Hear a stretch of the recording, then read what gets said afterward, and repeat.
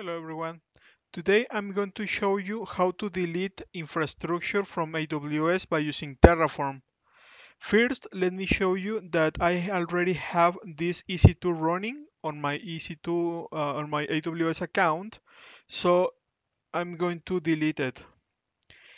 And for doing that, I have already here the main.tf, and also I have the Terraform state.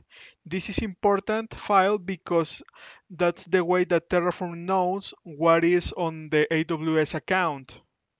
Let me cut this Terraform state, and as you can see, this is all the description for my infrastructure, including the instance type, the state which is running, and everything about the instance. So I'm going to delete it by using Terraform destroy command.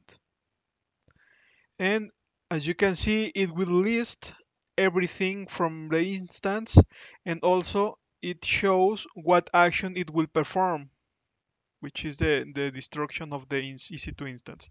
Now it's requesting me to confirm by putting yes, so I'm going to destroy my EC2.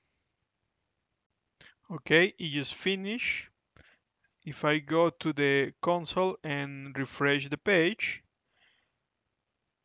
as you can see, now the EC2 is in a terminated state. You may wonder why this EC2 is still showing with a terminated state, but maybe you were expecting for this instance to be disappeared. But all the terminated EC2s will disappear within half an hour until AWS clear all the references internally. Okay, this is how you can destroy infrastructure by using Terraform. I hope you enjoyed it. Please subscribe to the channel. Thanks.